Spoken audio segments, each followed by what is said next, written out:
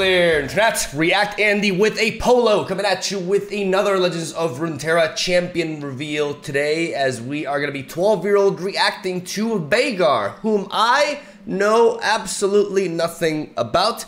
I assume they are a Yordle. In fact, I just realized that he's at the... I actually have to see this video. I haven't seen. I missed it. Shit. Maybe I could do a reaction video to the Beyond the Bandlewood trailer. Regardless, I don't know anything about VEIGAR. Unlike Caitlyn, whom I've seen before, and Poppy, I also saw her before in a cinematic. This is the first time that I hear about this champion, though I am pretty certain that it is some sort of like Yordle mage, evil Yordle mage maybe. So I'm gonna go ahead and say that VEIGAR is from Bandle City, maybe double region. That would be pretty exciting actually. I don't know, Bandle City Shadow Owls? I'm gonna go with that.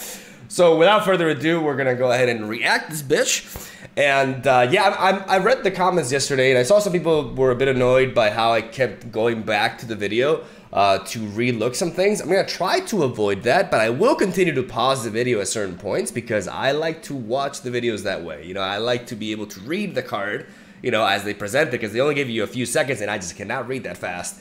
And hopefully you guys bear with that. So yeah, let's stop talking and let's start reacting.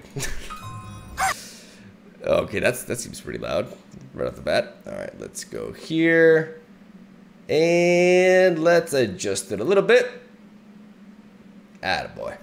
All right, VEIGAR looks pretty cool. Let's see what they're about. Lord VEIGAR, destroyer of worlds. Come here. Oh, I knew it! I mean, come on, that was actually quite easy. Oh, man, okay. So it is Bandle City Shadow Owls. Form in a 1/4. You Maokai 2.0. When I'm summoned, create a darkness in hand. And if you don't have one, okay, when I'm, let me start over again. I was saying to myself, don't say it by recording, but it just kind of like came out. God damn it. I ruined it. When I'm summoned, create a darkness in hand if you don't have one. Round start, grant your darkness everywhere 1 extra damage.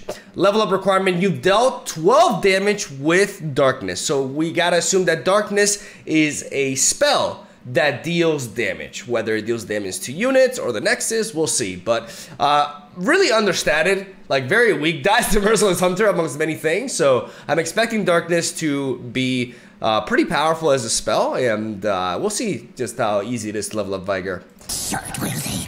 No. Good, my bonus friend. I totally understood that. Deal 2 to an enemy. Okay, so 3 mana slow speed. That's expensive. But you are dealing 2. I mean, it's not terrible, but it's not incredible either. And in order to deal 12 with darkness... Wait, I'm sorry. I have to go back in case I missed... Yeah, round start, grant your darkness everywhere, 1 extra damage. Now we're talking. Now we're talking. So you gotta keep this guy alive. You gotta keep this guy alive and pump these dark. Okay, that's really interesting. But you create the darkness in hand if you don't have one, but you summon. So if you use your darkness, then how you must have other ways of generating more, right? Because VEIGAR is not gonna keep generating you darkness. Okay. I totally understood that. Come to witness my ingenuity, Lord VEIGAR. Stretching my legs, number 3. Is it all people? So he's granting the darkness when he dies, +1 damage. So you want to hold on to darkness. Our superior battle tactics. Retreat! Dude, that's pretty sick. Song, Lord VEIGAR. Don't use that word. Yes, please, thank you. There's the impact.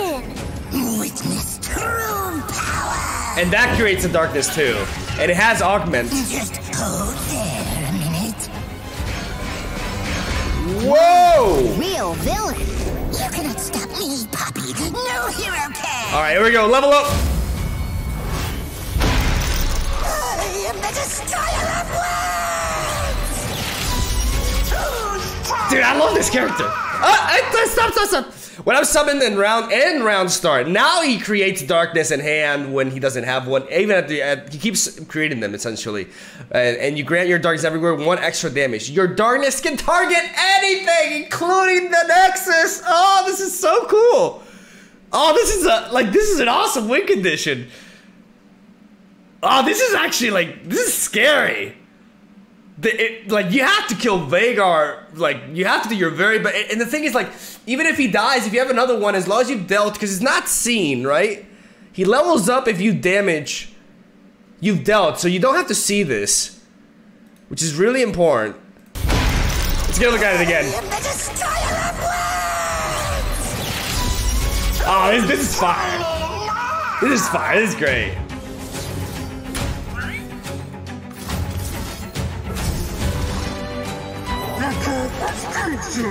Yeah, and it's dealing 7 now, and he just goes, yeah, dude, this is sick! And then you generate another one! At the beginning of the round, and this one deals 8. They're all so tiny.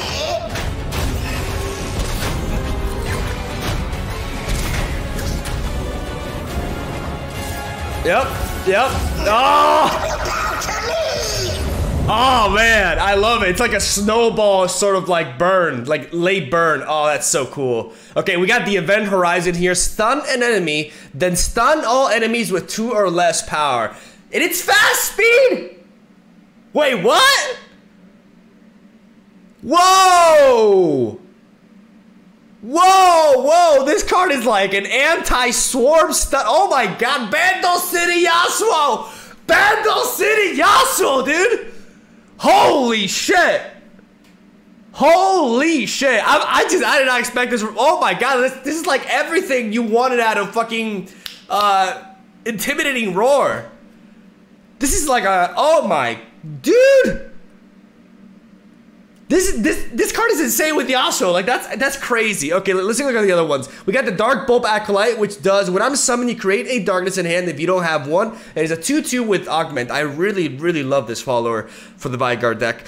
Tenor of Terror, impact 2/3 for 4 mana, double region. When I'm summoned, if you've played a created card or killed the unit with a spell this game, you summon a Bass of Burden, which is a 3/2 with impact. So for 4 mana, you get like 2 pretty solid bodies, and both of them have impact. That's awesome. That is awesome, and a pretty simple, like in the right deck, a very easy level up, requirement to meet. Really like the Tenor of Terror. Twisted Catalyzer, 2 mana, 3/2.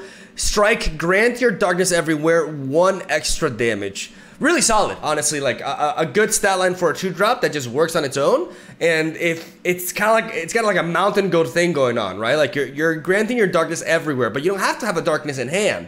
Like you don't have to wait to play VEIGAR or Dark Bulb Acolyte to generate the darkness, because it'll just be buffing them from the get-go, which I love because you can play this on a curve and you're already threatening that. I really like this art. The Wizened Wizard. Well, you guys can't see this. Let me actually take out my cam for a second. those eyebrows, man. Round start, refill 1 spell mana. Whoa, that is really neat, actually. That is not only for VEIGAR, but just for like spell-based decks in general. That is really, it's like an ongoing attune in a way. That's really bizarre. I really like this package. I love it. I love the fact that you can also just play VEIGAR outside of Bandle City and combine Shadow Halls with something else in like a control deck. Really dope. Big fan of this champion design. We're gonna take a look at the cards on Twitter, because we're gonna see if there's more reveals besides that.